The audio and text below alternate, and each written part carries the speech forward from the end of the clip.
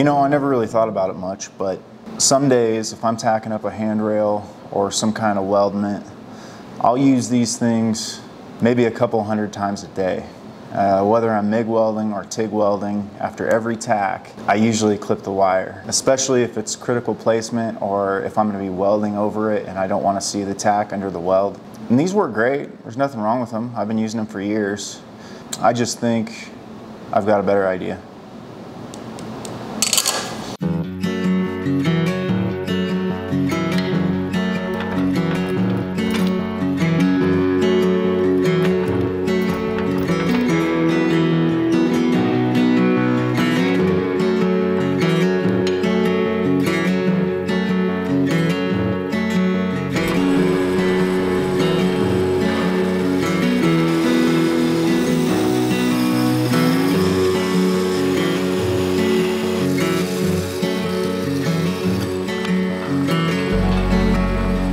So as much as I'd like to take credit for this, I can't. This was one of my viewers suggested this to me, and he goes by Three Rivers Forge on Instagram, and he does blacksmithing stuff, it looks like, and obviously knows some tricks, so maybe worth checking out. I'll put his name in the description so you guys can find him. If you guys have been watching my channel for a while, you know that I built a vertical table conversion for my horizontal bandsaw for the very purpose of cutting small parts, and this works so much better.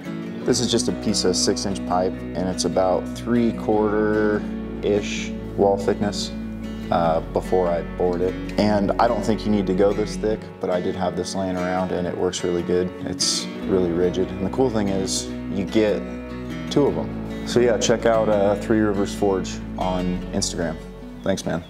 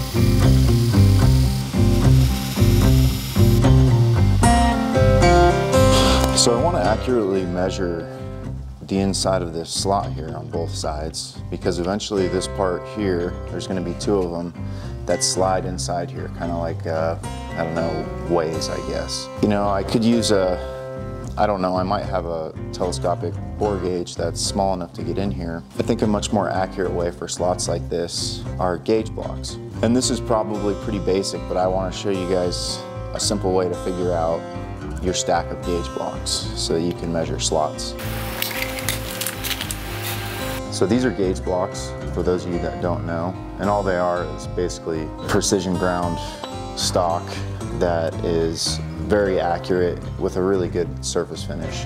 You know, this isn't the best set of gauge blocks, but I don't have a machine that can get accurate to the millionths of an inch, and these are ground to that. So these deviations here are +4, -14, +23. So these are specs in millionths of an inch. Very accurate. An efficient, easy way to stack these that I learned on Tom's Techniques channel. If you haven't watched Tom's Techniques YouTube channel, even if you're not new, if you're a machinist of any kind, I would highly suggest his videos.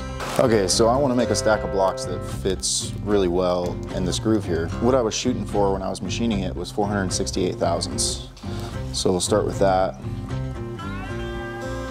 And you have one that has that's 108 thousandths. So the last digit is 8, last digit is 8. We'll pull that one out, and we'll write 108. We'll subtract it. Okay, now we have 360 thousandths. So now we're gonna try and get rid of this 6. We have 160 here, so we can use that one. We'll subtract 160 thousandths. 200 thousandths left, which is this one right here. So we were shooting for 468 thousandths, and this is half of a 10,000th of an inch over that. So that's good enough for me. So we'll see how I did at the mill. So this stack of gauge blocks, if I hit my target, this should just barely go in there, and it does. It just fits really tight and perfectly all the way down. So we're gonna machine our sliding parts to just under 468 thousandths.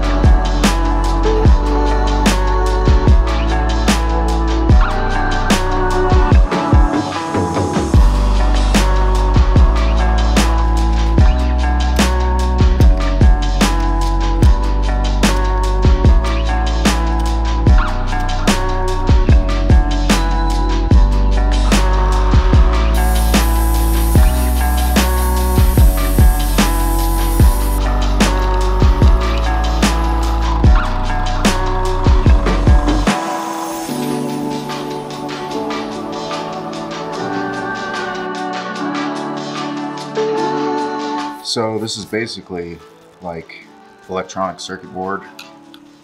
It's just a non-conductive material. I think it's fiberglass and some other things mixed in there.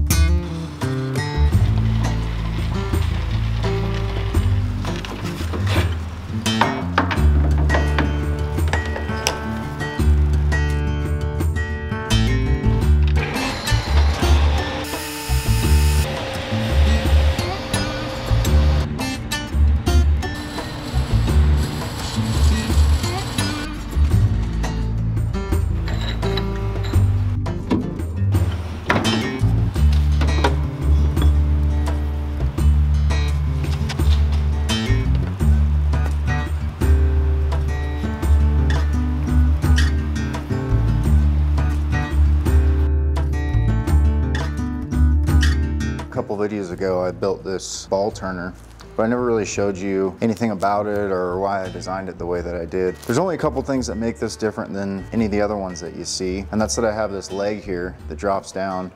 And what that does is it just gives it a little bit more range. I can do a bigger ball. A lot of the ones I've seen are basically from here over, and they just sit right on top of the carriage here. There's nothing wrong with that, except for you just can't, you don't have the clearance to get a larger sphere. So this is the tool holder here. This is just a high-speed tool that I ground. And basically how it works is if this cutting edge is from the center line back, then you're cutting a radius. If it was from the center line forward, then you would be cutting a concave feature into your part. So you basically have as far back as you can go without hitting this upright here, and that is the maximum diameter that you can turn. Okay, so how you'd want to set this up is you get your tool height at the same height as the center of your part, and you want your cutter in line with the spindle. So once you get your cutter in line with the spindle and you have it where you want it height-wise, do not move your X and Y axis. Just back up on the Z, come around, and then slide your cutter out until you're perpendicular with your part, this way. Still not moving your X and Y, just move the tool itself. Once you have it there, back it out, tighten your set screws. Once you clear your part, this is how you're going to advance with your X and your Y. Advance a little, take off the corner, advance, take off the corner, and by the time the cutter gets to the center of your part, you'll have a sphere.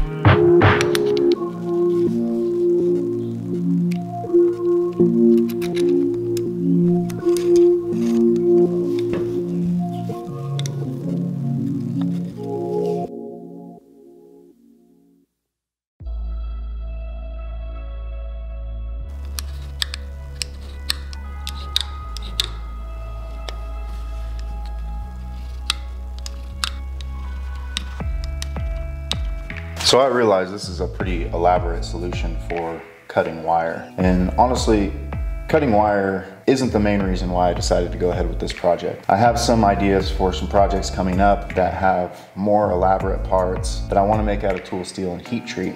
And I've never heat treated A2 or D2, and I don't want to spend hours machining a part and then heat treat it only to find that it cracked or shrunk or distorted in some way.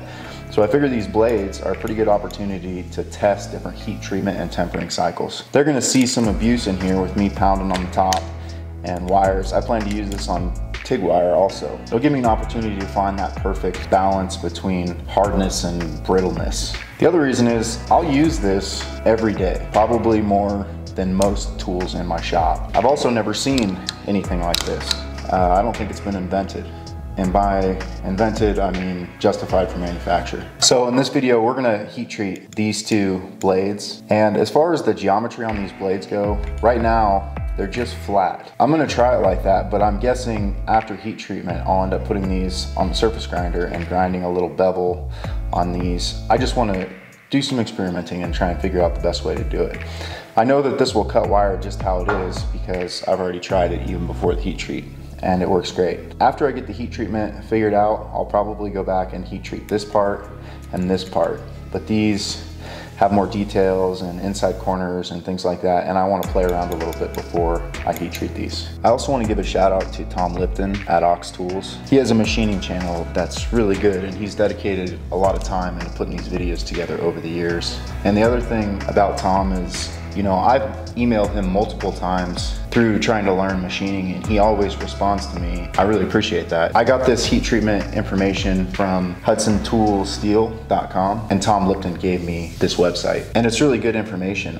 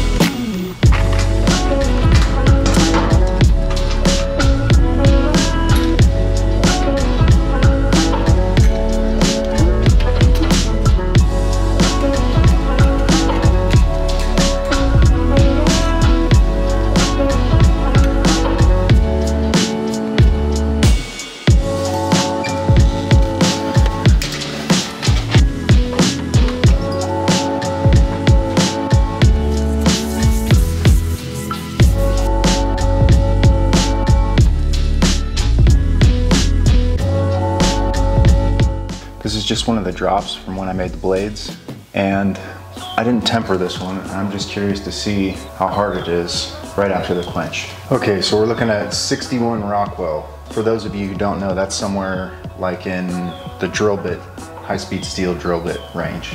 So that's pretty hard. I'm curious to know how brittle it is before you temper it. And that is why you temper tool steel. Okay, so these are out of the temper, and we're gonna try and break this one again and see if it's any better.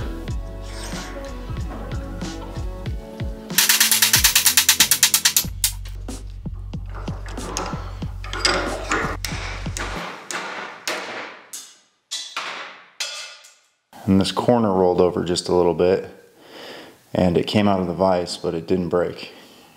I got the blades installed, and we're gonna give it a try.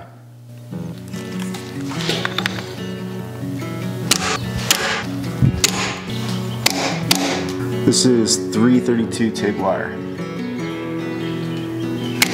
1/16 TIG wire.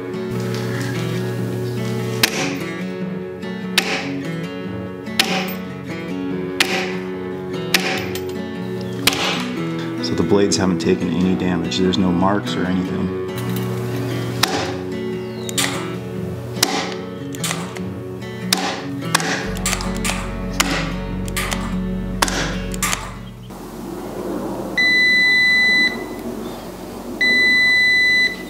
So that's why I use the layer of fiberglass and the plastic fasteners on the bottom to isolate the cutter from the table so you don't accidentally arc on the blades when you're cutting.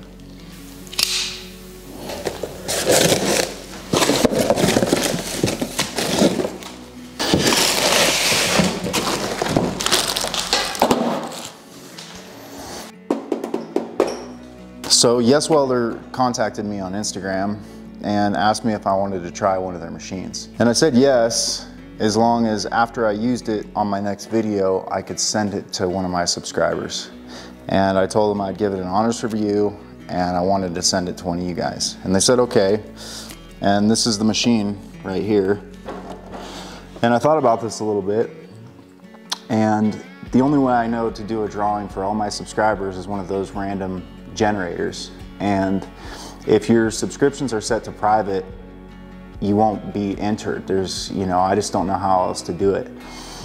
So what I was thinking is, if you do set your subscriptions to private, like I do, I totally understand, you should go to my Instagram page and follow me on Instagram, and the day before I do the drawing, I'm gonna make a post.